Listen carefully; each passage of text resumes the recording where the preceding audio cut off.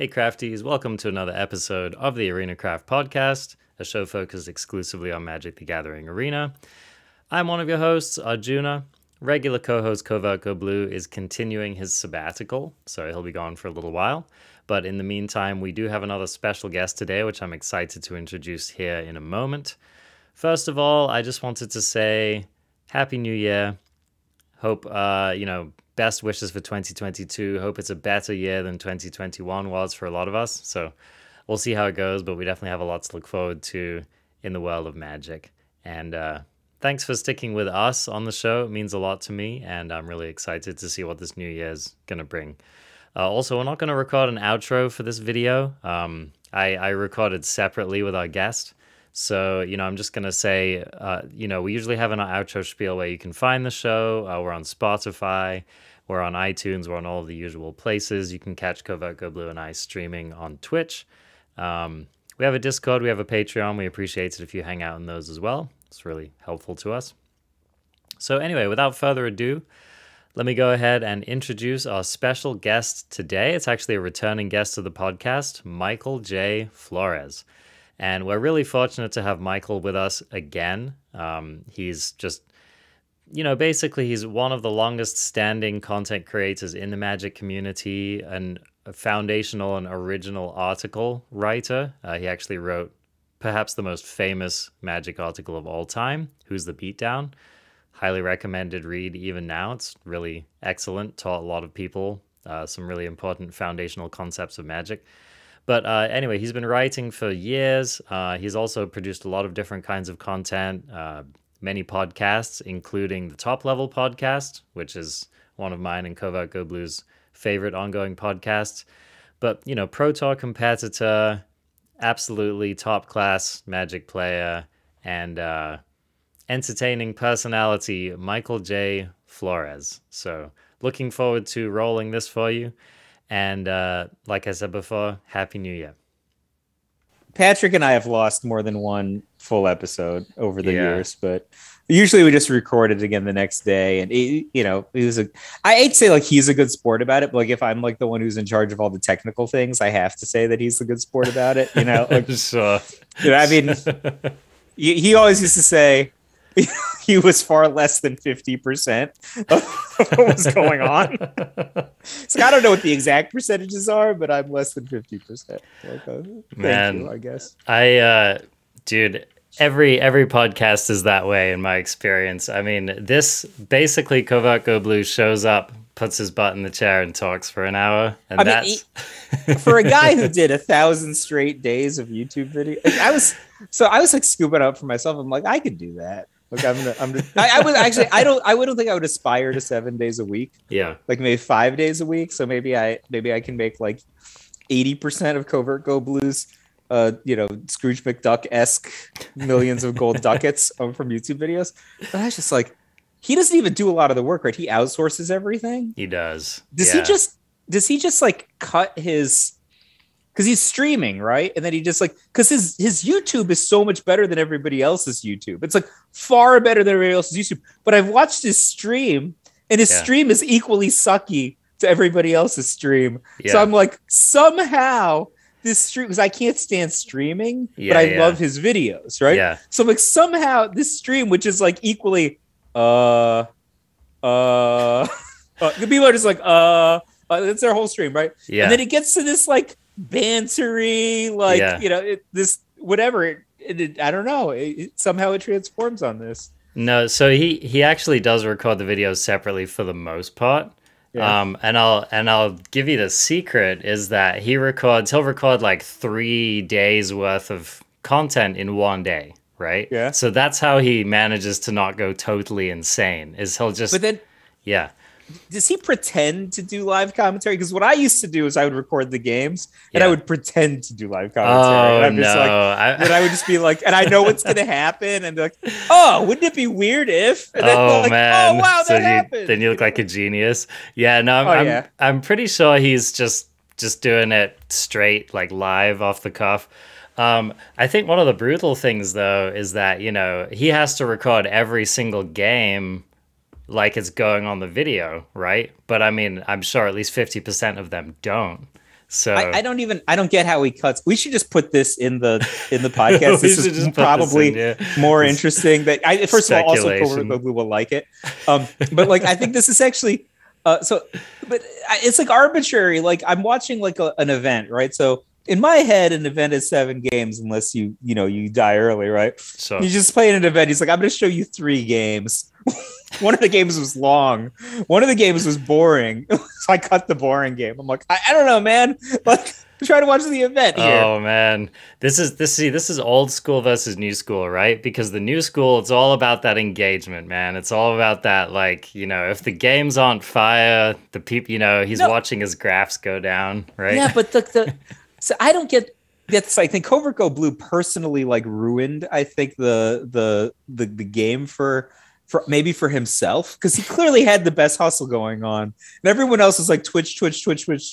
Yeah, and he was like the one who was like the YouTube kingpin. Now everybody's trying to get on YouTube or whatever. Oh yeah. Like not that everybody's watchable, but like I would just, I don't know what to do. It's like a Saturday night and I'm like bored and, nothing's going on. I'll throw on Twitch. It's not Twitch.tv. I just have an app, right? So I open the app and I'm like, all right, I'll scroll through Magic content. And like most of it stinks. Like, just watching. And the thing that would get me is like, this guy's playing at mythic level and he just doesn't even understand his own matchups. Like I watched, this is my own fault. I watched some guy for like 2 hours. I couldn't tell you who it was one night. And he's like playing mono green in mythic. And he just keeps losing to control decks. And he doesn't understand that he's in a bad matchup. He's just like, I don't know why I keep losing this. I don't know, because they all have wraths and you have all dudes and you just keep playing dudes into their wraths. I don't know, Arjuna. I don't know about these content creators these days. I mean, all I'm saying, man, is that there's a large space waiting and ready for you. So, I thought about it. I'm like, maybe I could just be a professional content creator. And then I'm like, I think I'm gonna get a job instead. That'll be what I do. I mean, I'm not sure what you've been doing all of these years, but I thought that already applied to you there. So I came to New York to run the dojo. Yeah. I did that for a while. And then I mostly had jobs. And then I was like, I was always writing, right? Like I was writing since when I was in college. I started getting paid to write around 98. So I wrote for Mark Rosewater. Right. So I wrote for a print magazine. Oh, no way. Called The Duelist Sideboard for Mark Rosewater. That was my first professional. I had contracts. I had to get stuff in on time. So hold on. So this was separate from Duelist, right? Which was like Duelist Sideboard. Okay. Actually, no. I think I wrote for the Duelist. Now that you mentioned the Duelist and the Duelist Sideboard were 2 different magazines. Okay. Yeah. But yeah. I think I wrote for the Duelist. Now that you mentioned, so I literally was a professional magazine writer in 98, 99, and that was before I got paid to write for the dojo, right? So I had always wrote for like Usenet, right? That was like text-based stuff. And Frank Kusamoto, who was the original sensei of the dojo, would just pull things that were good off of Usenet and he would put it on the dojo, like basically like, I don't know, stealing. Like, people got a kick out of it, right? Like, yeah, we got wider publication. And then I think it was the summer of 98, I was at Nationals and Frank just like handed a ton of product to me, right? Like, and I had never been compensated for online articles I'd written. So to give me like hundreds and hundreds of dollars in sealed product. And I didn't want to take it. Like it wasn't a thing that I did. So then I like ran the dojo for a few years. Then I just had a regular job after that, but my friends were still running the dojo.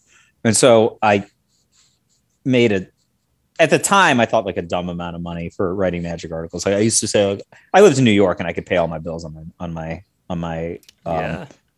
Magic writing like by 2000. No mean feat, right?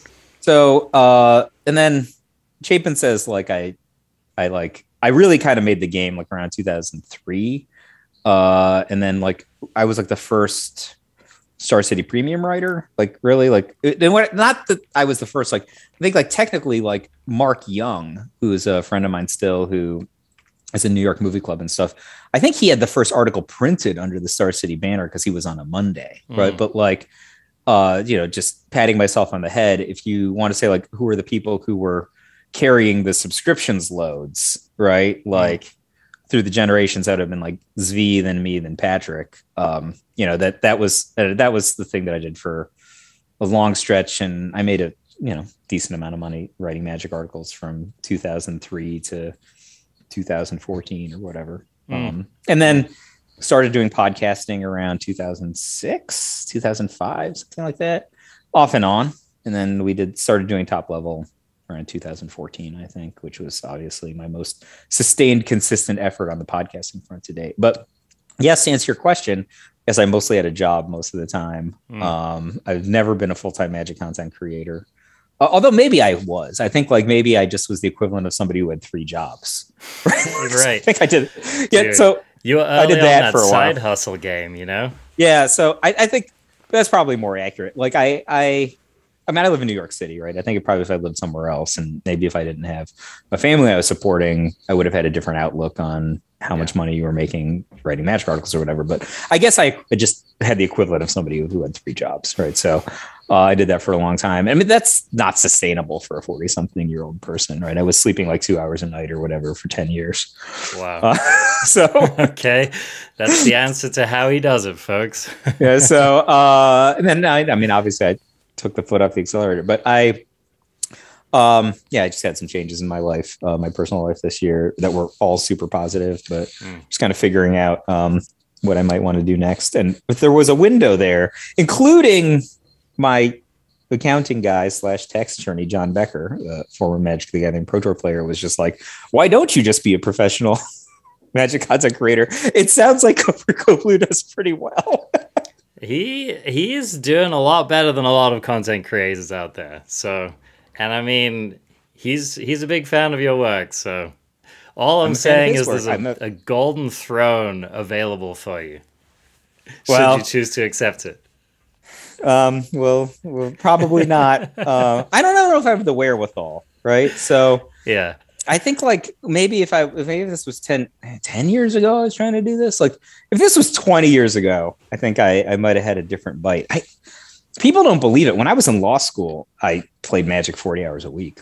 I was always on the Pro Tour back then. Wow. And I played 40 hours a week of Magic while I was in law school. So that was Moto? You were no, that Moto? Was that there was no Moto then. I'm talking about 99. Okay.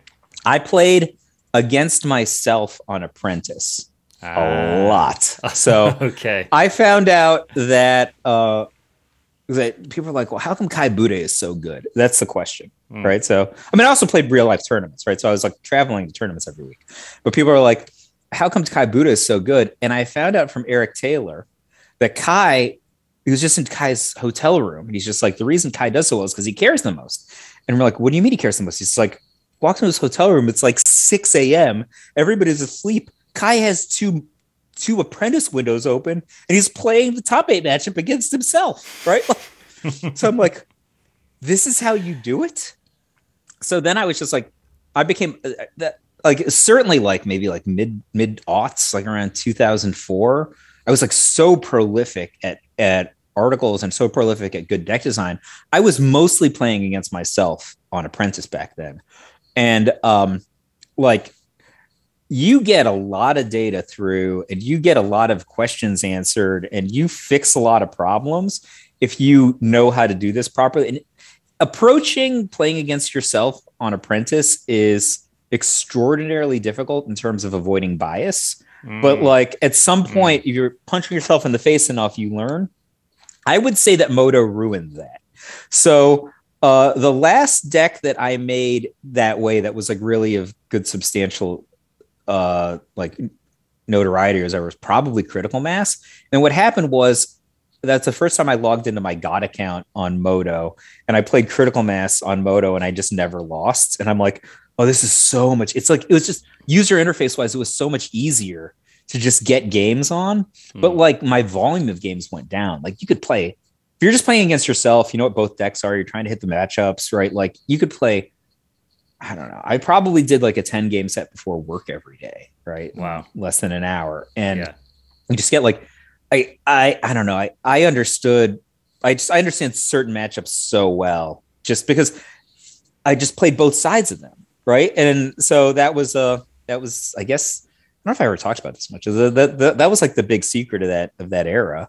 And then Moto came, and I got lazy. I just got like everybody else. And you don't think of Moto grinders as being lazy, right? But compared to what I used to do, like, well, I mean, you're only playing half the matchup, right? So, well, yeah, and also the amount of time you're doing it, right? Like, yeah, how many games do you get in an hour? Like 3? You're probably getting like 10 games playing both sides in an hour. Yeah, I mean, you're playing against yourself on Apprentice. No rope on Moto, right? So yeah, yeah, exactly. Well, that's that's actually really cool to kind of peer behind the curtain, right? Because I think like a lot of people have the perspective that before Moto it was just like testing houses, right? Or like maybe you had like someone who was lucky enough to live with some other Magic players. Testing houses was later. Okay, first of all, I also lived with a bunch of Magic players, right? So that around 2000, well, so the dojo was like, our original thought was that we were all going to be millionaires out of the dojo, right? So that didn't happen. I mean, it happened on paper, but like I couldn't spend it paper at any point, right? The money came in, but yeah. So that didn't happen for me in a real way. So what ended up happening was around the spring of 2000, we had all these Magic players who basically all lived together, and we all went to the office together, and we were just like not working very hard. Relative, like we're still getting the dojo up, right? But we were working really hard, like trying to build like a legitimate, startup business before then. And so I don't know, I just spent every afternoon figuring out one-ofs in my black vampiric tutor deck, and lo and behold, you do that for like 2 months straight, you end up with a pretty good deck. And it turns out that time in is still an important part of the equation for sure. That's a funny-ish story. So I qualified with Napster for nationals, and so I was on the testing team with John Finkel. And I'm like, I think we have a pretty good. I think I said I think I have a pretty good deck. That was my statement. And he was like, Mike, you always think you have a good deck. So we played a total of 3 games, Napster against like I think 1 game against Blue, 2 games against Rebels, and John lost the game against Blue. So I said, you should do this. And I think he was playing against Chris Pakula. And he's like, nah, you shouldn't do that. That's wrong. I'm like, you should definitely do this. John lost the game, then won both games against Rebels. We only played 3 total constructed testing games total for the national championship. John said, this deck is obviously the best. I'm only going to concentrate on limited. And then he won the limited. This was like one of his comebacks. He had at that point already retired for the first time. So Nationals 2000 was one of his comebacks, and he won the limited portion, qualified for the limited Masters. So I guess he was right in concentrating on limited, and then won the national championship with a total of 3. So people are like, oh my God, how do you get to be the best player ever in the history of Magic? How do you have the best deck? He played 3 games. Dan O'Mahony Schwartz made we made a decent number of changes from the regionals version of Napster, but we took out powder kegs for less flexible cards, more bullets, and a 4th vampiric tutor. But three games of testing Arjuna. I mean, I don't know, like you can't mess with that, right? I mean, there's some people you just like you can't mess with that. Like it is what it is, right? It's so I mean it's like you've got Kai Buddha on one side, just like getting in more reps than anyone else. Oh yeah, more reps than is humanly possible. Right. And then you've got John Finkel, who's just I don't even know what's in the water that guy drinks. But John didn't. It's not that John didn't want to work, right? John worked. He just worked on limited, right? So his whole thing was like, there's no point in testing this anymore, right? We literally had a deck that if you cast a 1 casting cost spell, you won every matchup. So what's the point, right? He's just like, oh, is Parrish not going to be good against Stompy this round? Like, he played Stompy like, multiple times in the tournament. He had a hard time with Aaron Forsyth though. In the top 4. Aaron played a deck that we didn't know, so he had to improvise on the fly. On the fly, all right. Except for he kind of didn't. One of Aaron's roommates had a full 75. And I don't know, for barnacle purposes, just tested with us the night before, so we learned the matchup that way. It wasn't like it off the edge. It wasn't like how it is now. Like now, everybody sends all their arena deck lists in, 5 days Yeah. before the tournament and they're published, Oh right? yeah, Frank Costin's already done a full Yeah, like analysis before the tournament even there's starts. there's no surprises Yeah, now, right? yeah. But like you're carrying around like a printout of your. Like, I'm sitting at the Pro Tour, the last Pro Tour I played in February of 2000 or whatever. You literally like hand your opponent your deck list before the game starts, so that they can have a really nicely exhaustive knowledge of what they should be mulliganing into, and what tricks you might have in your sideboard, which is insanity to me.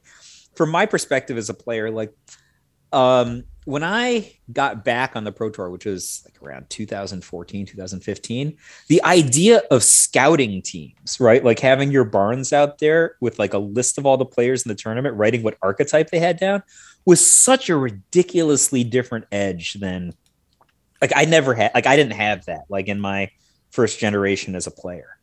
But now that became very, very common. I mean, it doesn't matter now. Like now, you literally have to hand people if there were paper tournaments now, you would have to hand your opponent your deck list, which is what we did. We did in Phoenix. So yeah, world changes, man. different times, man. I mean, I just love getting that perspective, right? Because like, sometimes it feels like things have changed so rapidly. And I think it's like, it's all of these little incremental changes, right, that have gotten us from what you're talking about to where we are now. So Kamigawa's coming up. Yeah, dude. So there was a Kamigawa Skins Game Pro Tour in Philadelphia, I want to say 2004 or 2005. I just remember this match so distinctly.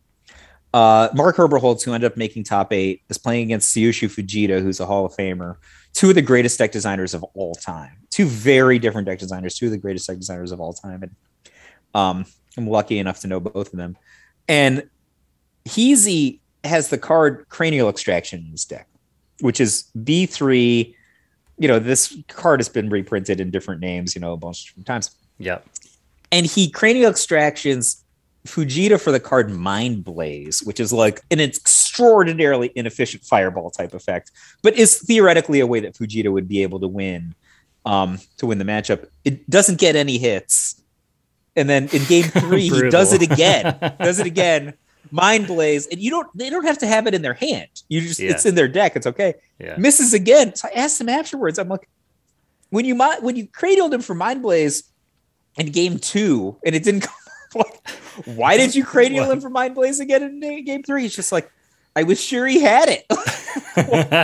Why were you? He's like the soul read, I guess. Well, no, because some idiot had told Heezy that Fujita had Mind Blaze, and he was going to Mind Blaze him. So he just had a terrible scout, right? So that just doesn't happen now, right? Yeah. There's no Mind Blaze in his deck. You can see that.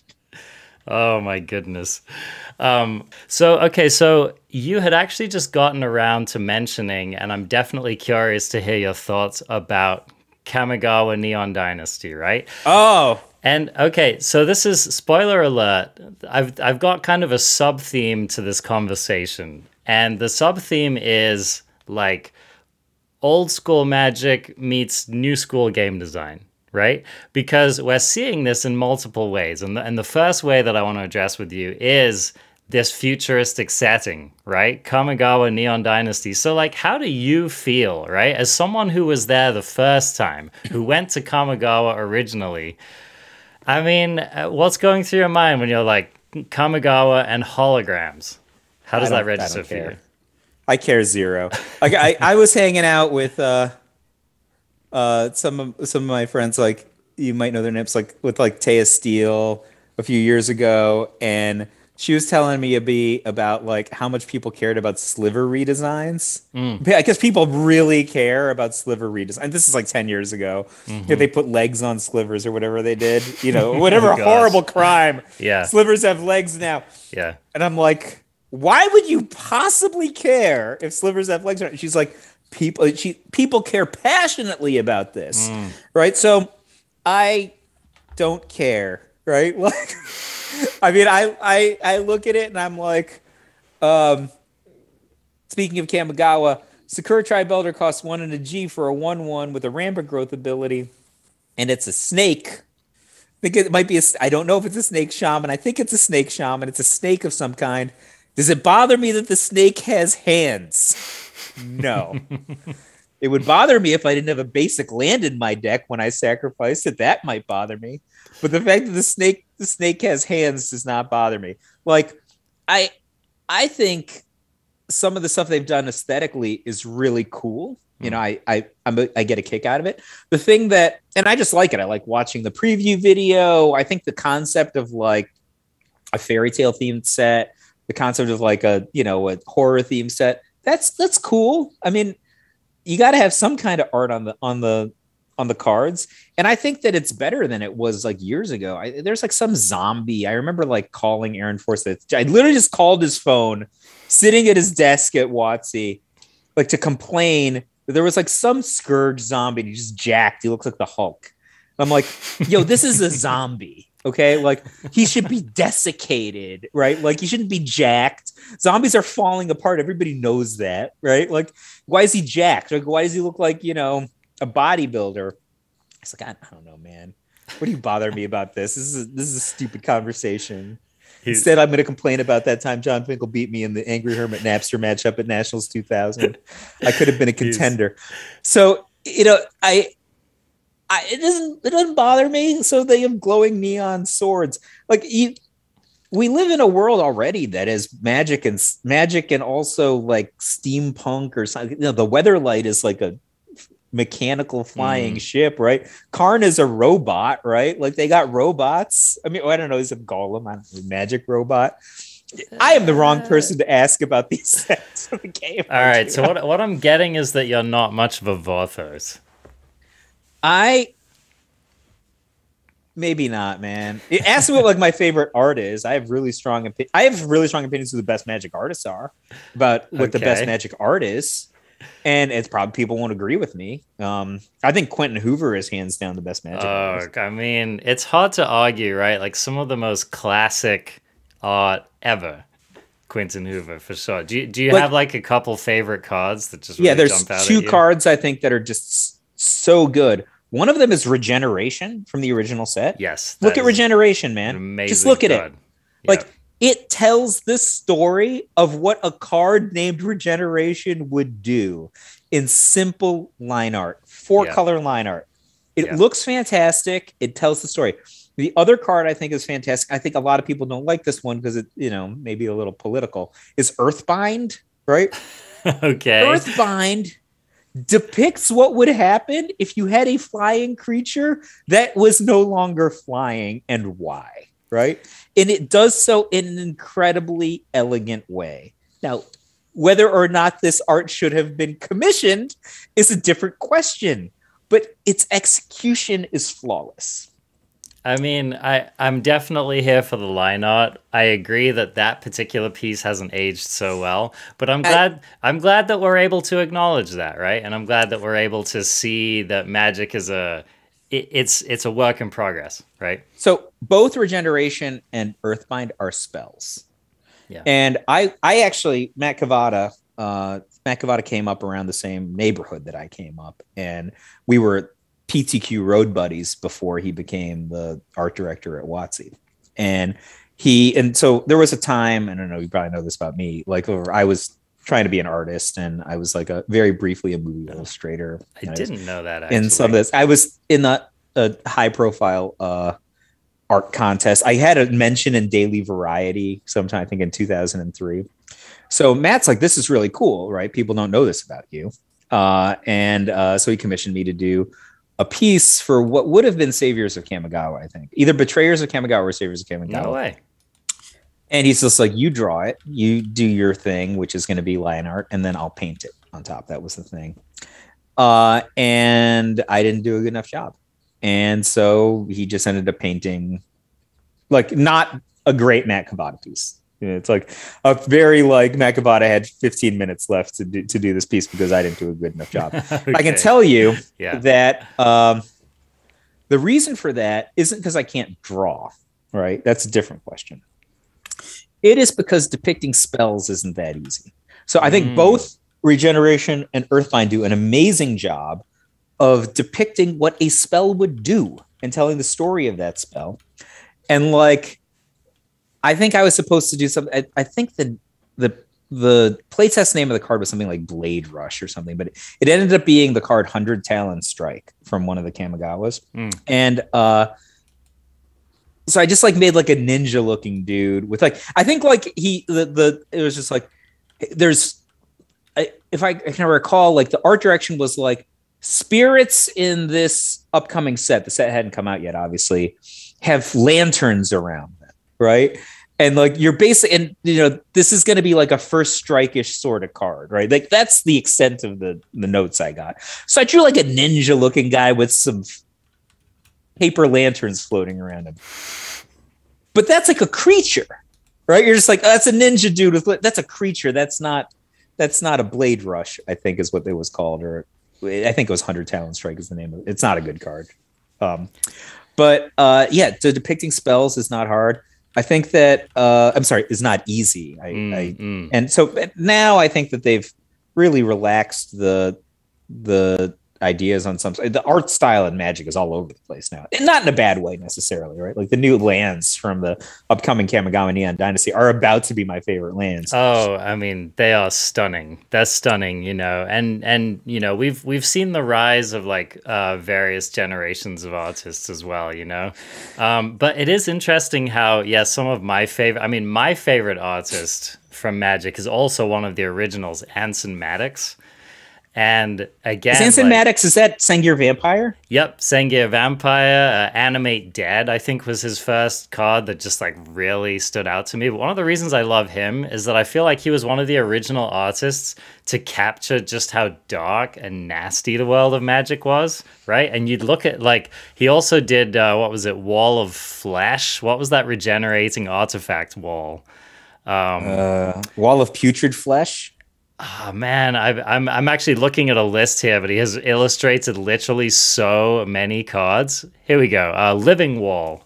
It was like the wall. It had like teeth in it and like a fetus and stuff, and it was just like you don't see very much of that in Magic anymore, right? And one of the things that I loved was that I came to the game. I was in 4th grade.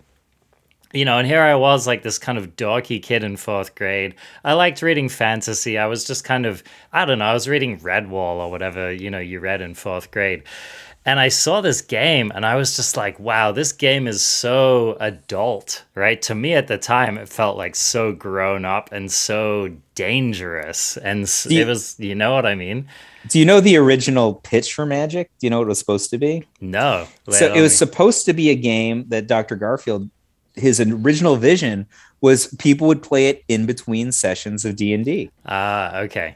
Right. So, And it's funny. That's how I got introduced to Magic. I was at a Dungeons and Dragons competition.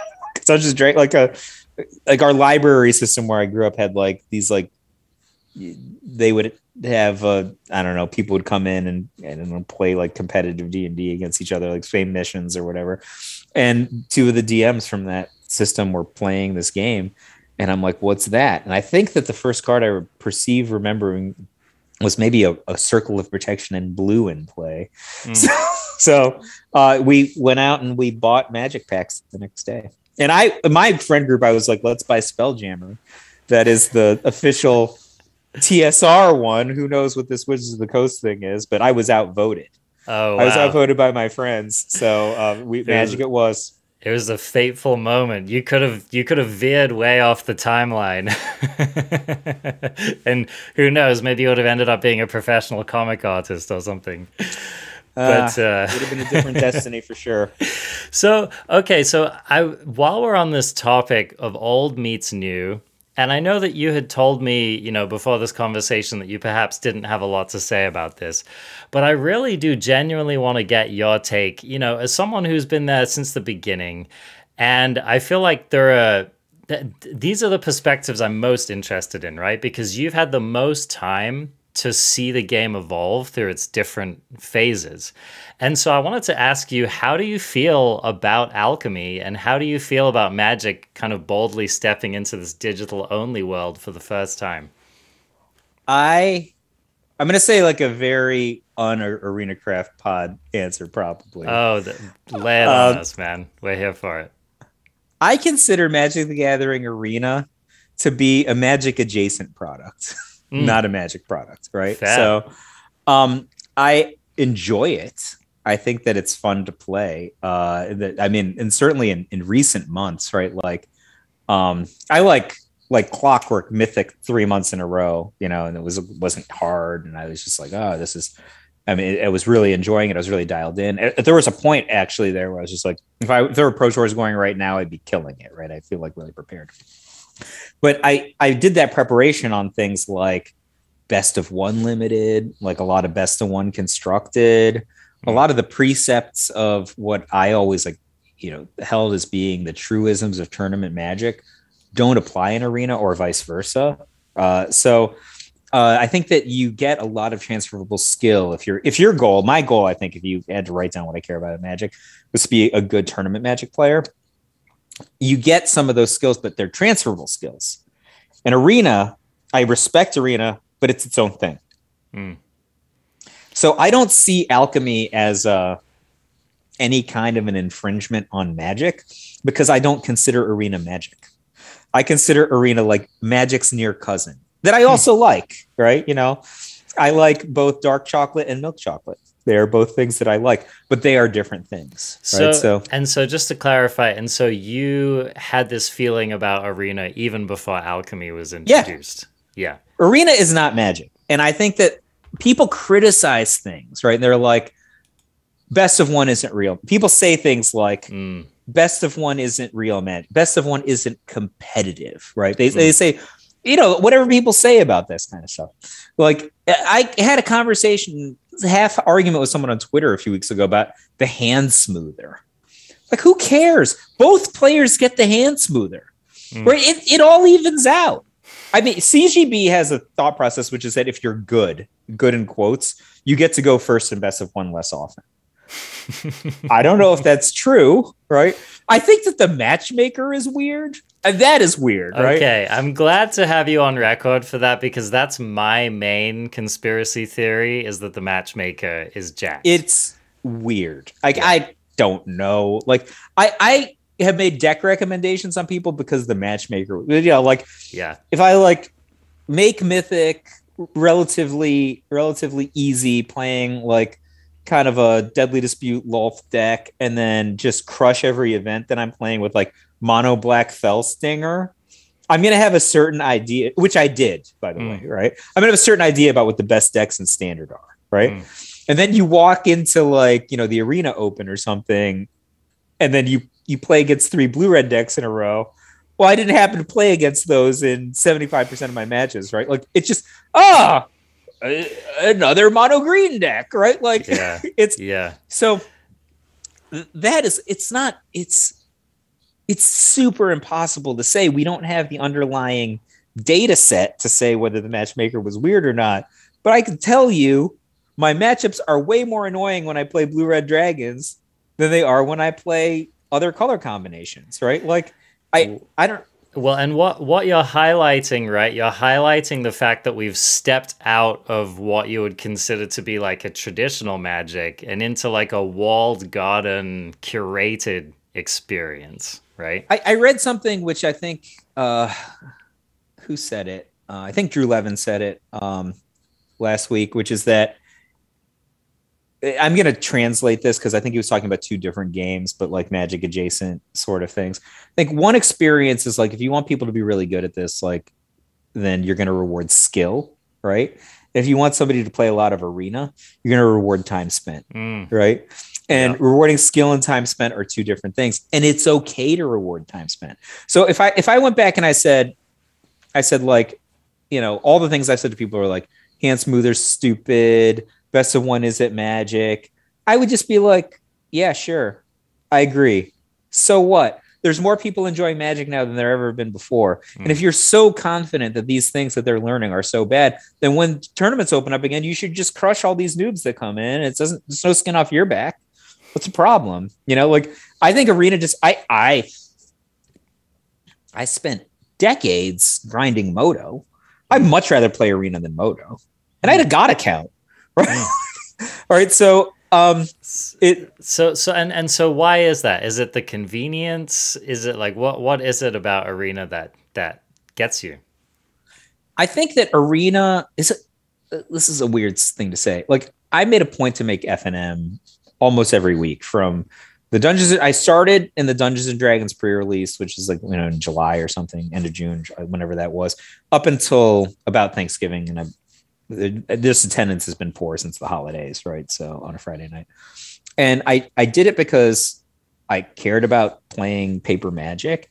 But I mean, a lot of the time I'd go play like 4 hours commitment of Midnight Hunt paper draft, which I went, when I had a mode expectation of 2-1, right? I think I 3-0'd one Midnight Hunt FNM at a pretty casual FNM. And I was without a doubt one of the best Midnight Hunt players on Arena, right? There's no question, right? I was like Mythic top 100 in the first week in November, right? So it was like, which is like weird, right? So it's like, okay, these guys don't know how to play Magic and they're kicking my butt 1 out of 3 matches. And I would literally like play my 4 hours worth of paper FNM and then go home and play like 2 drafts before I went to bed, right? Like, so maybe I was just super jacked on Magic at the time. It's so low stress, man. Yeah. Like in other contexts, I can tell you, I talked to some of my friends not that long ago. I have vivid recollections of tournament losses from tournaments that don't matter, like random PTQs 15 years ago. I can remember like some minor mistake I made to not top 8, or like, oh shoot, like I did this, or I got mana screwed in this round to not top. Like I had a string where like I lost the win and into like 5 straight Star City opens or something, right? Brutal. So like always lost the win and in, and it was never for a good reason. Like I was mana screwed on camera, I think almost every single time. It was horrible, right? So I can remember all those things, but like when I lose on Arena, it's just like, it's going to play 3 more games in the next 10 minutes. Flip it. Right. Like it just washes it out. Right. And it just takes away all of the thing that I didn't like.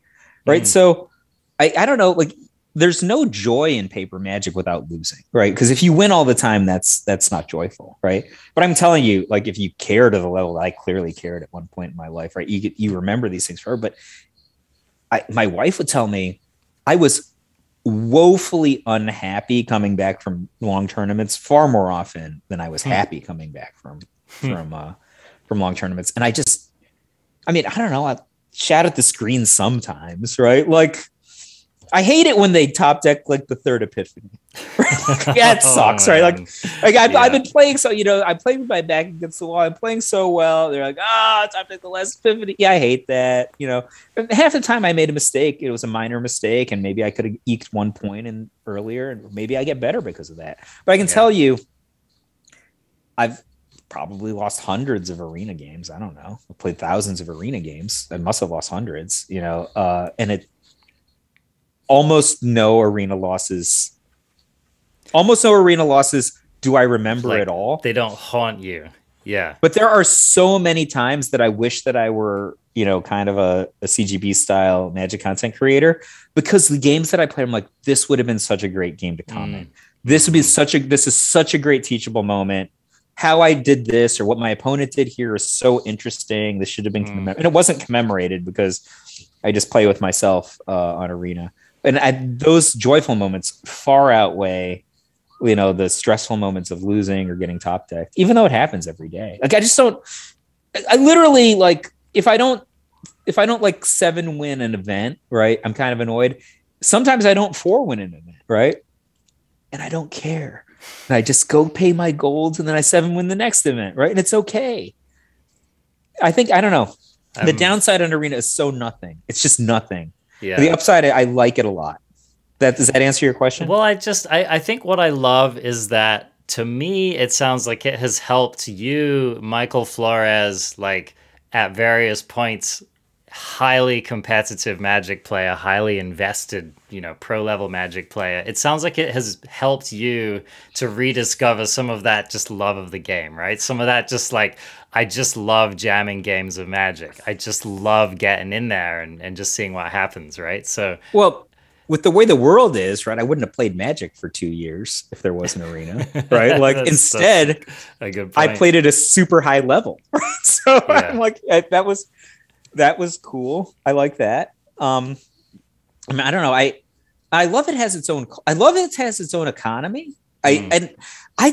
Arjuna, explain this to me. Yeah. I don't understand people complaining about the arena economy. Well, I don't understand it. Let's get into that because that's been a hot topic lately. And I'm sure a lot of people watching and listening to this are going to be very interested to hear you talk about it. But it sounds like you're a little bit more on the like Arjuna CGB side of it. So is it because you draft a lot? Is that why the economy doesn't? Okay, so first of all, I've evolved, right? Yeah. So I've evolved as a player, right? An arena player, I should say, which I guess means I've evolved as a Magic player or player in general. But I even last time I was on your show, I was just like laughing, like I blew a bunch of mythics on like Eliwick Tumblestrum because of a CGB video. I did that. I mean, I blew a bunch of mythics on like half of a white weenie deck, and I didn't even get the good ones, right? I could just screwed up. But like, so what? You know how much money I've spent on Arena? How many dollars I've spent on Arena? Can you guess? I'm guessing it's like somewhere in the hundreds. It's $0. $0. I have spent $0 on Arena. I am mythic every single month if I care. Wow. Right? So love it. So and I don't get it, right? Like people comment on how many gems I don't have, and I'm like, yeah, because I spend my gems to play the next draft, right? Like so, like if you understand like the basic economy, you're like, if you're a break even or better player in limited, you just have a limitless collection, right? Like, and it's not hard to be a break even or better player in limited, I think, right? And if you're not that, right? So since about Thanksgiving or before then, I had like a lot of family commitments like the last month or so. I don't think I played a single ranked game of limited in December, but I should play one so that I just claim my packs or whatever for having a status before the month is up in the next 2 days. Right. So I should do that. But like, but I didn't have the time for that. I'm doing other things. I'll probably be a serious drafter again, semi-serious drafter again sometime in the near future, but I haven't. But like ever since the scales came off my eyes about standard events, I mean, like, how is everyone just not infinite? Like, you have to be pretty bad to not have a 4.5 win expectation in a standard event, right? Like, that's like barely higher than 50%, barely higher than like 55% win rate or something. It's like, it's not. I mean, I think that maybe there's a little bit of being one of the best Magic players in the world privilege going on here. Because, I mean, I know it seems simple to you, right? But I think that, like, so think about the people who maybe they've just come to the game in the last couple of months, right? Or maybe, you know what I mean? And here's something that I think about a lot, because I'm totally with you, and CGB is with you, and I think a lot of content creators are with you in that the economy doesn't seem overly punishing to us, to the people who are very invested. And I think one of the reasons for that, there was a couple of reasons for that. Number one is that we've probably just played the client enough that we've figured out how to make it work for us, right? So that's one thing that I think you're highlighting. But the other thing is that we're just used to a world in which Magic cards cost hundreds or thousands of dollars. Oh, if you want, I could talk about paper Magic economy. So here's the thing. Yeah. Okay. I think I just have like this is going to sound so silly to you, right? I thought at one point you could only wild card cards that you owned.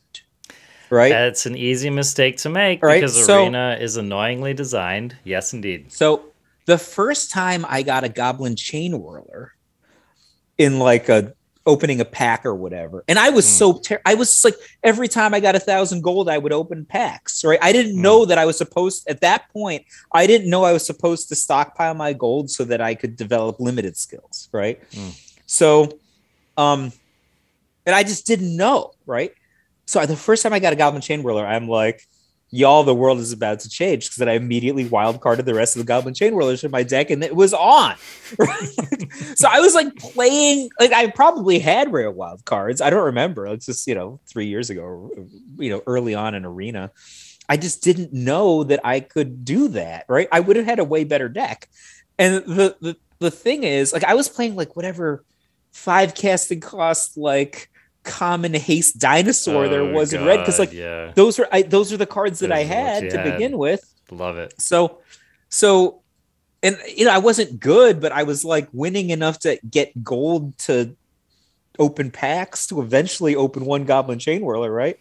So, but the thing is, if anybody who's listening to this podcast, right, I think has a level of investment, which I think they can translate to this: pick a deck that you like. All right. Hopefully it's a monocolored deck, because the punishing thing in the Arena economy is dual lands. Oh God. Yeah, that's all of your rare wild cards just gone, right? Well, no, if you draft enough, you get all the that's dual true. Lands. But if you don't draft enough, you don't get all the dual lands. So pick a good monocolored deck, right? Luckily, right now, there's at least 2, and I would actually argue mono red is a really good deck that just nobody plays, right? Well, I mean, in Alchemy, it's a very competitive deck right now. Put Alchemy aside. I don't have an informed opinion on Alchemy. You asked, I was just like, Arjuna, what should we talk about? You're like, what's your opinion on Alchemy? My opinion is I played the midweek event to get the free cards, and then I never played it again. Right. So I don't have the bandwidth to play Alchemy and everything else. Right. My experience with Alchemy is I think I've watched like 2 CGB videos and like one other random content creator videos, and it seemed it seemed ridiculous to me, and but not in a bad way. I'm like, all right, let's get the hot take. The circus is fun too, right? So let's get the hot take from you, because I do want to get just at least a little perspective. So as someone who hasn't played it much, as someone who views Arena as just already a secondary Magic product, I mean, I don't think it could be the primary Magic product. It's just Magic adjacent. Okay, Magic adjacent. Got it. So the question I have is, do you like that as a direction? Do you like the fact that they're trying something new and making a potentially like a forking of the Magic card pool? I like anything that makes people spend money on Magic. I like that, right? That is sustainable, right? I think some of the decisions they made in the past were not sustainable, right? So I like that. I like that this is not economically damning. I dislike the fact that my Goldspan dragons don't seem to translate, right? Like, that's weird, right? Like, why do I have to have the crappy version of Goldspan dragon as well as the regular? How about in Alchemy, I just get to have the regular or crappy version of Goldspan dragon if that's the appropriate one? That I don't like. It doesn't. That's a turnoff. I don't. That's one of the reasons I didn't play Alchemy.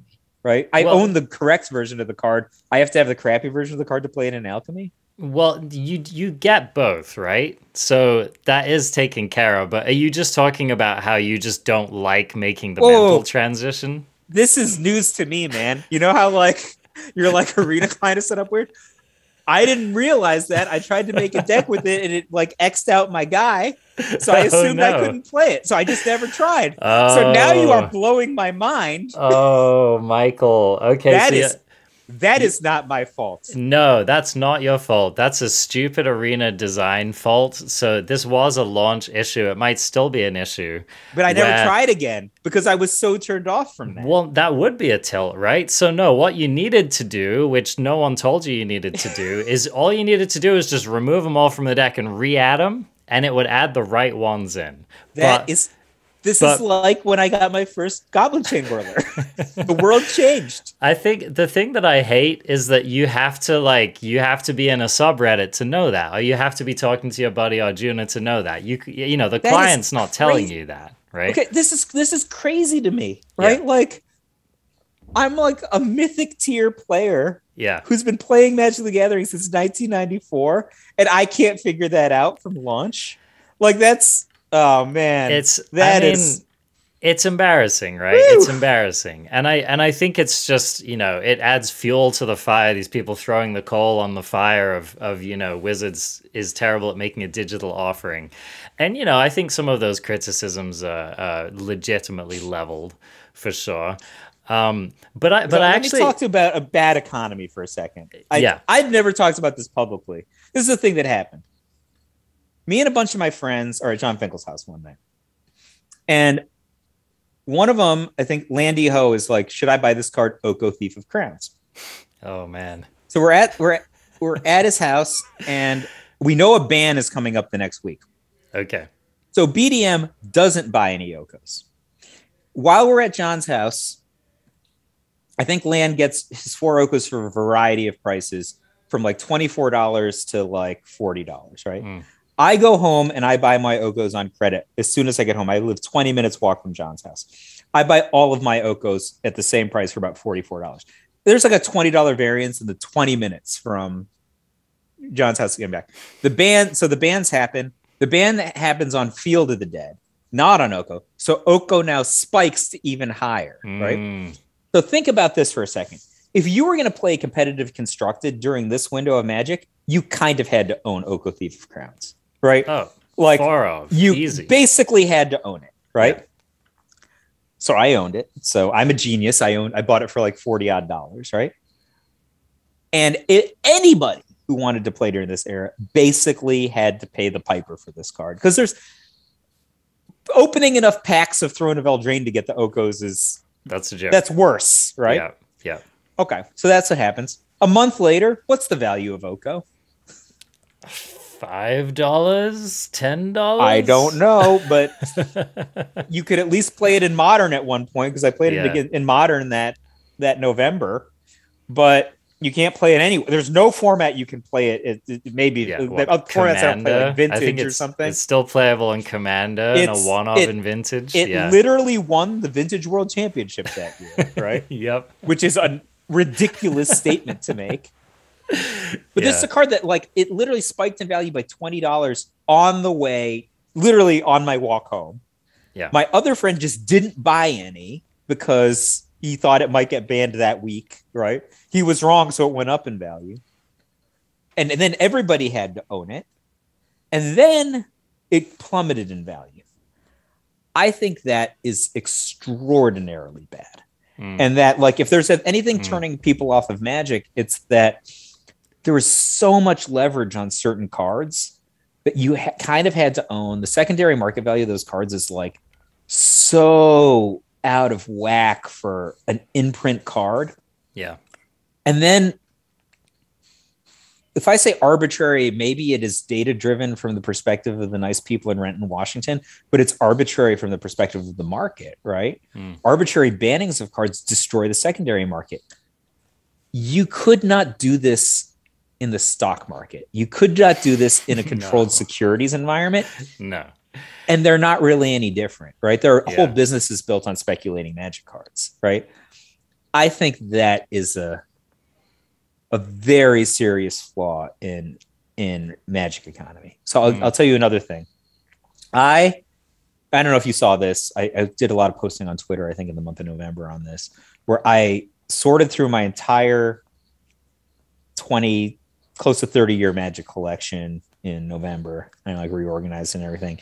And I posted a bunch of stuff. There's a lot of forgotten treasures or whatever, right? So among other things, I found 4 beta mana vaults that, so I joked, I was just like, if I find a single revised mana vault, I'll sell all these, right? And so of course I found 7 4th edition mana vaults or whatever. So am I now morally bound to sell the beta mana vaults?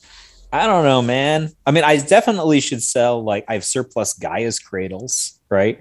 It's crazy to own these things, right? To own more than 4 Gaia's Cradles, including I own Judge Promo Gaia's Cradles, stuff like that. I think it's really weird. When I talk to old school players, they're no one has ever been happy selling a restricted list card, right? And he's just yeah, the paper value on those mana vaults is extraordinarily high, right? It's, I don't know, $20,000 or something. It's like, but it's just gonna go up.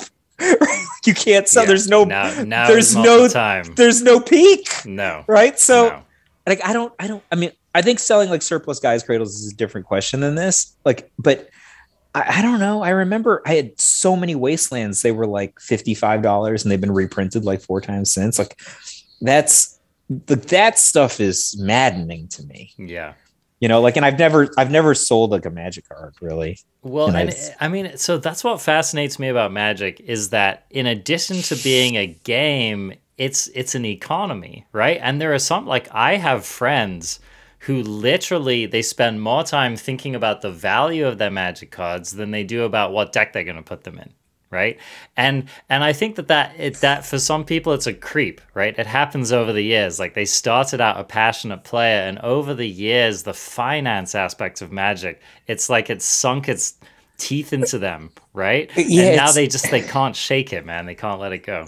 It's weird. Like, so much of like the fortune of my Magic collection is just in Wastelands and Force of Wills that I bought for 50 cents, like in 1998 or whatever. Right. So I just have a ton, but like, you know, they obviously are tremendous value relative to that. But I never thought about how much it costs to make decks really. But like, for most of my era, so like I say, like probably 75% of my 50% of my life as a tournament player, I just drafted well enough to just have every deck I needed to play. Then I borrowed cards for a while, and then I figured out that you could turn articles or whatever into store credit. So that's where I got my decks for the last couple of years. But I don't know. It's foreign to me that this is like a prohibitive thing, except when I sit down at F&M and there's like a 12-year-old kid sitting across from me who has $1,000 in front of him. Right. Every single time that happens, I'm like, where did this kid get the money for this? Like that is always flabbergasting to me. Well, I mean, I don't know if you've heard this before, but CovertGoBlue tells the story about how one of the motivating factors for him to advance his career in life was that he wanted to be able to afford to play Magic. Right. And that's awesome. Well, that he did it by doing it simultaneously. Well, there you go. Right. He did it in the best way possible. But I mean, I remembered that as well. Like, you know, I was not a well-off kid growing up. You know, I mean, like, I came from a family where like just my parents keeping clothes on my back was enough of an expense. Right. So I didn't have a lot of pocket money to spend on a premium product like Magic. And I remember being, you know, like every card that I acquired was a big deal. You know, it's like you'd get some rare that you really wanted. It was a big deal. Oh, yeah. I mean, you'd spend a long time thinking about that. You know, you'd spend time strategizing how you were going to get the next cards that you wanted or needed, right? And so, it's funny for me, you know, to have that in my childhood and then to even in my adulthood just be like, all right, you know, I got to kind of keep an eye on my spending on IRL Magic. It's something I actually have to consider a budget for, right? And then so for me to go from that to going on Arena and literally feeling, I mean, for me, I feel like I just click a button and I've got the card. Yeah. And it's so for me, it's a total paradigm shift in the value of the cards. And so I also sometimes can have a little bit of a hard time relating to people who feel like they're getting squeezed so hard, right? So for me, like, every time I look at like my bill from Cool Stuff or whatever, wherever I'm ordering cards from, and I'm like a plus EV Magic player, right? Like, so more is coming back to me than I'm putting into it, you know, from a financial standpoint. Like every time I have to make a deck for like an Eternal format or, you know, even some standard decks or whatever, the bill could be pretty substantial. You kind of shake your head at that. Like, I have so many surplus Sacred Foundries that have never seen the inside of a sleeve, for example. Right. So, I do shake my, like, I'm like, what's up with this? That's why I'm just flabbergasted at F&M when I see like these kids who have $1,000 in front of them. I just don't get it. Like, when people are complaining about the Arena economy, if your account gets hacked and somebody steals your password, they can't even screw you. right? Like what can they do? Open your wild cards, right? Like if people get their Moto accounts stolen, that's like a house mortgage sometimes, right? Yeah. What can they do to you when they get your arena account? You're gonna get it recovered. That's a good point. Oh like, no, they signed me up for all these drafts. Oh no, right? Like, yeah, that sucks. Like, it's not the same thing. Yeah. And so what I was saying before is like, pick a deck, pick a one color deck for now, get good at that deck, earn enough gold that you can draft, get good enough at draft that you're just like, you don't have to be the ham. Okay. You don't have to be the ham.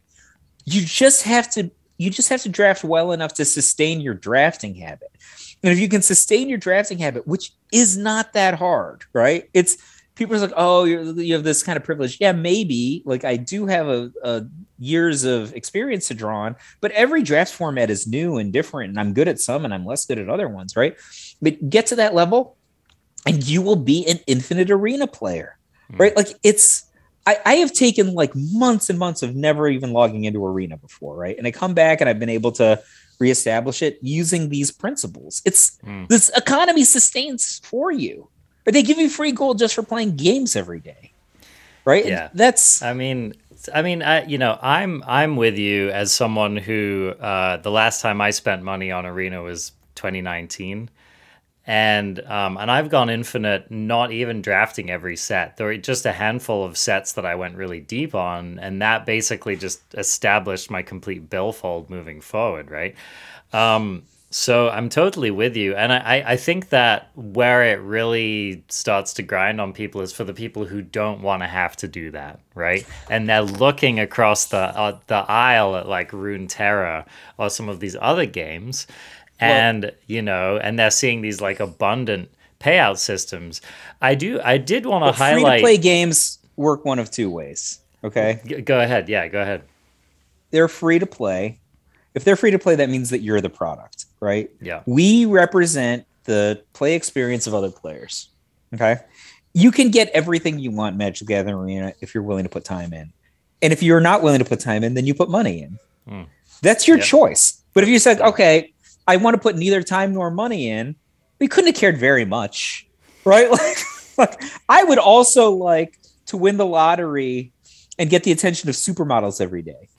That would be a great life, I think, for me if I was winning the lottery every day. And I was going to say like Linda Evangelista, which tells you about how much I know about supermodels of the last 2 decades. But like, that would be great if every time I walk down the street, I was just inundated with the attention of, whatever. Right. Yeah. But like, not really. Right. That's not anybody's real reality. Well, and so there was a really great Twitter thread that was made, and I wish I can remember the name of this person, pretty well-known voice in the gaming community, and I'm blanking on it at the moment. But it was basically a Twitter, and I retweeted it, so you can find it on my Twitter if you want. This guy was basically comparing the economy of Arena to like other free-to-play TCGs. And was it Drew Levin? Yes, it was Drew Levin. So did you read that Twitter thread? Yeah. So the thing that I said earlier that I was ascribing to Drew is a translation of that, I think, into arena economy. And what Drew highlighted was that he was saying that you have to examine what the product is. And he was saying that on Arena, the product is the cards, right? The whole goal of Arena is to sell you cards. The whole goal of a platform like Runeterra or some of these other games is to get you invested enough in the game that you want to buy like all of the why am I blanking on the name of them? Like the frills, right? Like the aesthetics stuff, or whatever. The aesthetic upgrades, yeah, so right? I look at the bills that I get, at like the whatever Apple charges that I have, because I have like the master Apple account or whatever. Like my wife pays money for like premiums in Words with Friends. Like I don't know how much money my son has put into virtual currency to play. Like it was flabbergasting to me. I'm like, how much did we spend for this? Like, what is it? Like an Xbox? Is that the name of it? This Xbox, and then the game costs this much money, but you put way more money into the virtual currency to continue playing the game. I already paid money for the game. Yeah. Right? He's just like, nah, I need contracts for my players, right? And he's just like constantly opening packs. He like opened like the rarest Steph Curry this week and then sold it for like 3 million virtual currency or something. Nice. I'm like, how long is that going to sustain you? He's like, I already blew it all in other players, right? Like, he's like, I only came off with like 1.5 million. Like, I got like a worse Curry, but he's not that much worse. And then like, anyway, so like people are that's not even a free-to-play game, right? So like Words with Friends is like a free-to-play game, and she's just paying money to play free-to-play games, and my son is paying money into these. It's just, you just pay money to play games, man. Like that's just the stakes. Like people have to make, here's a question. All right. All right. So if any of their parents out there with children of a certain age, I can recommend a thing. I have been playing The Last of Us and The Last of Us 2 with my daughter. She has a PS5, right? So she just plays The Last of Us, and then we like kind of narrate it together. And my wife makes fun of me. She's just like, here's like a nerd playing a video game, and here's a different nerd watching that nerd play the video game. And I'm like, no, we are embarking on a narrative experience together. Like it's not that different from watching a movie, except for you're more directly invested. I don't understand how that game makes any money. That game costs $100 million to make. $100 million. Wow. They sold like $160 million worth of units or something. That does not pay $100 million bill, right? They won 80 Game of the Year awards, but I think they're in the hole by like $40 million on this. I don't understand that model. That one, you tell me, man. Arjuna, do you know about video game economics? Because I don't know how that works. Nope, I'm not big up on that, man. I'm just steeped. Well, and I mean that's why people are going to these like pay to play models, right? Free to play, pay to play, because it scales. There's no limit, right? There's no limit on the amount. $19 for The Last of Us 2. It costs $100 million to. It's good. Do you play these kind of games? That game is good. It's very violent. Very violent. The power just went off in my room, which is hilarious. So people are gonna get to see Night Arjuna for the Night Michael J the whole time. Yeah, right. I'm joining in the ambience. I made the light go on a little more. So, and actually, this is kind of a good transition because, I mean, I could talk to you all evening, Michael J, but, there's only so long that people are going to sit down and listen to this. But I'm sorry I wasn't interesting enough to keep the audience engaged. Oh, hey, man, it's always a fight to get this show ending on time, right? Because, I mean, if there's one thing that CGB and I and pretty much everyone agrees on who comes on this show, it's that it's fun to talk about Magic, right? So, but one of the questions that I have for us just going out here before we hit the road is like, you've played Magic competitively for decades, like literally decades. And, I know that you're maybe not necessarily at a phase where you're feeling like you're full of fire to like, oh no, man. Let me tell you something. Your hat in the ring, right? I am literally grinding with the teenagers again. So they're like coming and we are prepping for, so you know this, I think, right? So my apprentice, Roman Fusco, and Roman's apprentice, Itai Kurtzman, both top aided in Las Vegas. So Itai has like a parallel friend called Patrick, and they share a collection or whatever. And they're like, so we're like all in on the next event, and we are IRL practicing for the old school pre-modern event in Boston coming up in May. And I have not had this much fun in years. Oh my God. Nice, Paper man. Magic. I don't know. I just talked to all my friends. Like half of them are like really good pro players from like 10, 15 years ago who like, they're not like current pro players, but we all remember how the cards worked back then. We're all like, these decks could all be so much better. When you look at like the tournament performances, it's so fun. pre-modern. It's the most un-arena thing I could be talking about that was still Magic. No, it seems like such a sweet format. I've definitely, one of my favorite content creators is Andrea Mengucci. And me too. And I mean, the guy just loves Magic, right? And so I've been watching his progress into the pre-modern format. And I love Mengu so much. Like, I'd say like he's my second favorite YouTuber. Okay, my first favorite YouTuber is Katie Sackhoff. No offense. I'm not even aware of this person. Katie Sackhoff played Starbuck on Battlestar Galactica. The reimagined Battlestar Galactica. She's a woman, so right? not a Magic content creator. So okay, she's not the guy who played Face on the A-Team, because he was the guy who played Starbuck in the original Battlestar Galactica. But she was like in her early 20s when she played Starbuck, and that it's like 20 years have gone by, and she's worked constantly since. And she's a really interesting person. She's very, I mean, this is 2021, so take what I'm saying with a grain of salt, right? She's an attractive blonde actress. But her body has changed over the course of like the last 20 years. And she's played a lot of her YouTube content is about like, this is how much I weighed when I played this character. This is how I trained to play this character. She often plays like female action hero type roles, but she builds her body to play them in very different ways. And I find, and she's also like a competitive Spartan racer and stuff like that. So I think, she sounds like a badass.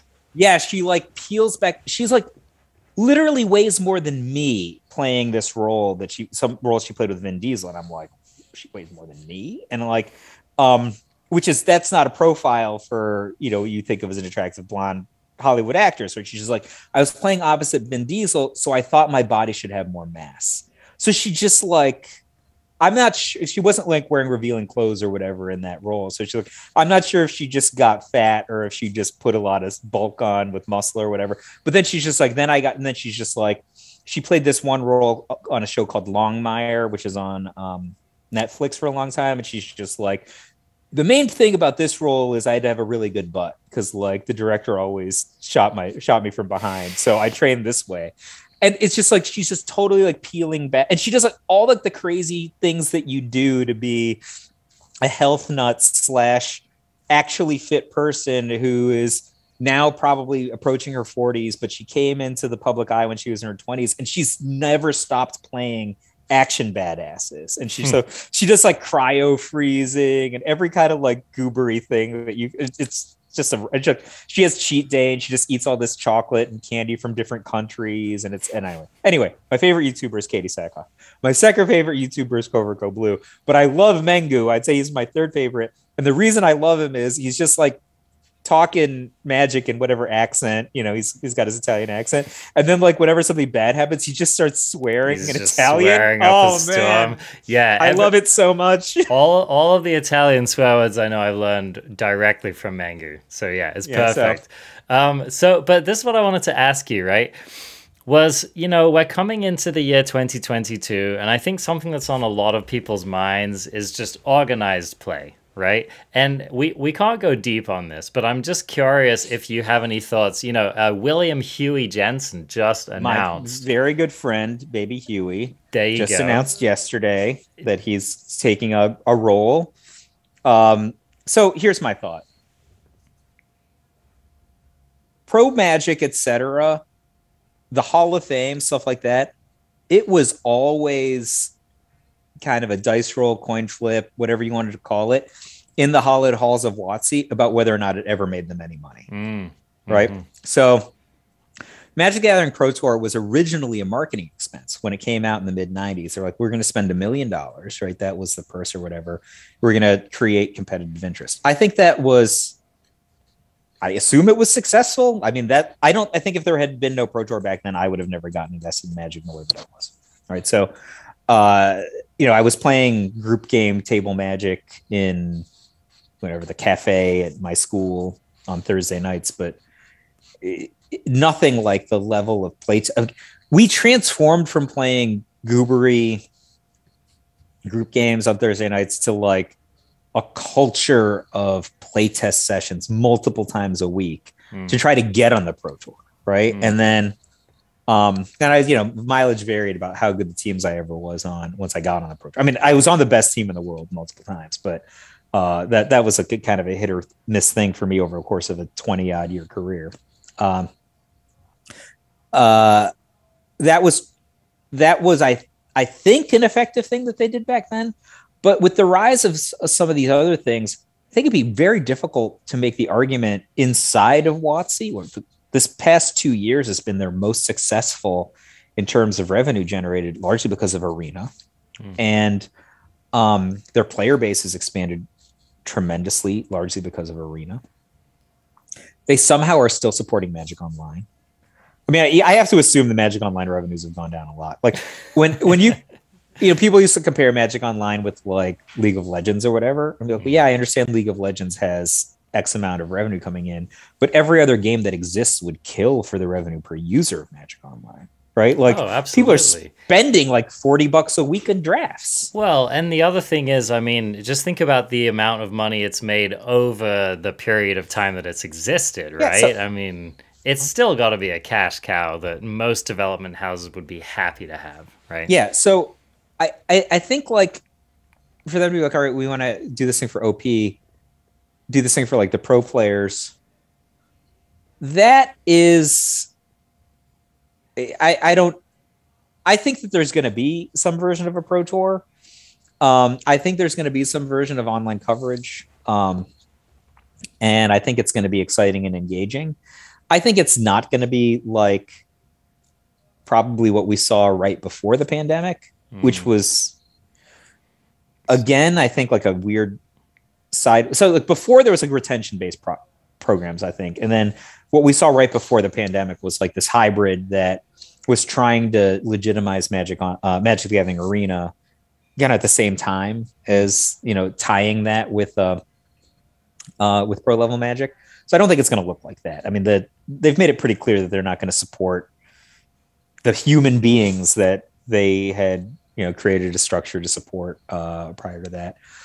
If it looks like, I don't care. Like if it looks like it looked like the end of the 90s, which was way less money, 4 Pro Tours a year, handful of Grand Prix that were largely paid for by the tournament organizers themselves, I think that would be great. And I think that in the United States, there would be a enormous amount of interest in that.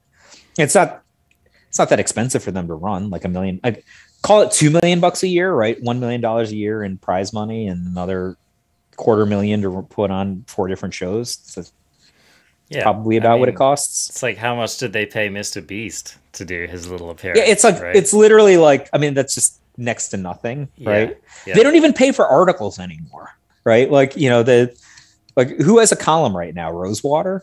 Like almost nobody else. Yeah. They've transitioned so much to the stream, to the kind of the streaming sort of content creators, and they can like leverage the stuff that they have for a ton of free promotion. It's you're going to have tournament organizers like Star City, Channel Fireball, regional promoters who are going to figure out a way to make money on PTQs. Yeah. It doesn't have to be the biggest, most lavish thing in the universe for people to be interested. I would like there to be a retention-based program for serious tournament players. But if there's not, right? I've had a blast playing Magic like the last 6 months, and if there's just F&M, and I tell this story sometimes. I had my second child. I was like probably playing the best Magic in my life at the point that I had my second child. Then I didn't play in a Pro Tour for 10 years. I got back on the Pro Tour, had my best individual finish I ever had. I was on Team Ultra Pro, and that stuff was great. And then I had a level up in my career for a while.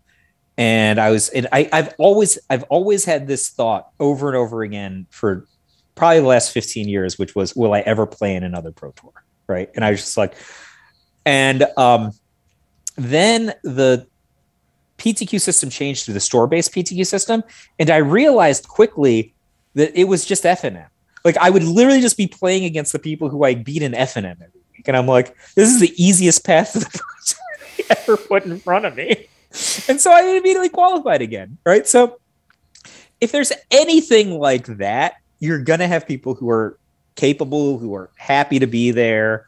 And we had such a passionate Pro Tour community when we were all paying our own bills, right? Like I had to get myself to the Pro Tour. I had to pay for my own hotel.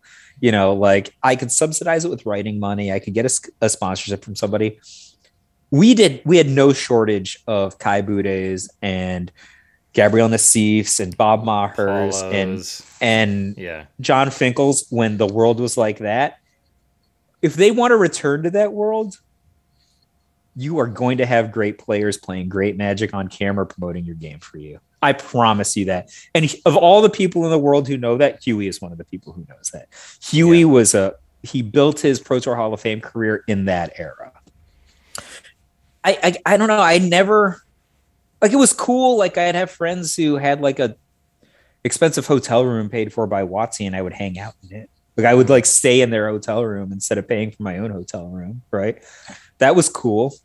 I mean, I didn't need it. I was just, people just joke to me like Brad Nelson or Ari Lax are just like, you're just happy to be here. I'm like, yeah, I'm happy that I'm like 42 or whatever. And I'm still good enough to be here. Right. And I don't need to win every round. I mean, like my illusions playing on the Pro Tour are not that I'm going to win the Pro Tour. So like, I wanted to be good enough to be here and have a story to tell when I got back. And if I make a few bucks, it's not even going to wash out my travel costs probably. Right. That's not why you play. Like that's not why I ever played. Right. Yeah. So I feel like if you want to do something, this is just how I feel. Not everybody has to feel this way. If you want to do something, it's worth trying to do that thing well. And there's no other way to check if I'm doing it well. You know, I don't know. That's what I think. I think that I would be, now that I say it out loud, nobody ever asked this to me before. Give us the late 90s Pro Tour. Everybody has to pave their own way. Prize money is okay, not spectacular. People who love Magic will show up. I mean, it's a modest proposal, right? no one can call you outlandish for suggesting. It costs them $2 million a year. Yeah. Local tournament organizers bear most of the costs, and they wash it out with card sales on site. I think like that is proven to be a sustainable model. They didn't have to put all the money into the system that they did. Right. So there was certainly a point where they were spending way more money on the architecture of the system and promotion around the system than they were actually giving to the players. So, yeah. Well, and I think, you know, what I'm hearing from you is that A, of all, we do need some kind of a system to motivate people. I would like it. Yeah, no, I think we do. I think that we do. You know, you're always going to have, you know, the aspirants of the world who want to take it to the next level. And I think it is important to have something for them. But B of all, it doesn't need to cost Wizards a lot of money to be something that people will show up for and excited about. And I agree. I was so stoked to hear when Huey got the job, because I was just like, I mean, he's you know, within whatever Wizards allows him to do, I have full faith that he's going to do the best job that he can. So one change I would advocate very strongly for would be to time the set releases, not how they've been the last couple of years, more like they've been previous to that. Yeah. The reason people tuned into the Pro Tour and got excited about the Pro Tour before is they wanted to see what the hell deck Shada Yasaoka was going to make. Yes. What did Gabriel Nassif come up with? If the format has already been solved by a million iterations on Magic Online and Magic the Gathering Arena, there's no reason to tune into it, right? No. Like the average player can't tell the difference between John Finkel and Paulo and Huey or Reed Duke at the table, right? It's just some player who's making a play that they don't understand, right? So yeah, they're playing the same deck I'm playing, just better, right? No, but they don't even know that it's better. Yeah, right. Like that's the thing. I was like, I asked somebody once. I'm like, all right, there's no question that Ben Stark is better than I am. Right? He's better than I am. Does he have enough of a better win rate on Magic the Gathering Arena that if just a general population person watched him play and watched me play, they could tell the difference? And I don't think his win rate is enough higher than mine that they would be able to tell the difference, right? That is a fundamental problem, right? If you are going to build a kind of a Pro Tour or whatever you want to call it around stars, which is what I think the Pro Tour has always done really well, you have to create some differentiation for the stars. And one of the things that you have to do is to unflatten the field. Right now, the field is flattened by the deck list being out too early. What I think it's really good for super teams to dominate. I think it's like, oh, you're privileged, you're friends with these people. That is true. But I also don't play in every Pro Tour, right? I think you want to see Reed Duke or Huey or whoever else the name was at the time making multiple Pro Tour top 8s every single year and squashing people once they get there. That is the way that you legitimize the skill aspect of Magic. If you have 4 different events with 32 different players in the top 8s, there is no way to say who is good. It's true. It's hard to build a continuous narrative, right? Yeah. Because you're just like, yeah, so-and-so player, yeah, they ground up and this is their first top 8. And absolutely need to unflatten the information curve. Yeah. That is number one. And it is so much, it will increase viewership because people will be excited to watch. Yeah. And you need to make it so that one of the best players in the world is cranial extractioning for a card that is not in the opponent's deck, and then doing it again in the next game, even though he was proven to be wrong in the previous game. That is a necessary component of unflattening the information curve. So I love it. I love it. We're gonna rock and roll in Boston in pre-modern in old school. It's gonna be awesome. Gonna come with some decks that people don't know about yet, and that's gonna be exciting. Reclaim. And people are gonna be like, fire. I wish that I cared about this format. You're gonna put it on the map for us, Michael. I hope so. Love it. Well, I think that this is a great place for us to go out on. Michael, thanks so much for taking the time to come here and just like span the gamut of topics that we've spoken about tonight. Always a pleasure having you on. Always a pleasure just having your perspective of so many of the different angles that you've come at Magic from over the years. So if people want to follow up with you and keep up with you and follow what you do, what's the best way for them to do that? Yeah, so on Twitter, I'm at 5 with Flores. So that's a way. I write on Cool Stuff Inc. about every week. And if I can plug a podcast to people who listen to Magic the Gathering podcast. Of course. I am currently doing a project called Barbarian Class. I pair it with my Cool Stuff article every week. And a good amount of the time, Magic, whatever they call it, Las Vegas top 8 competitor Roman Fusco joins me.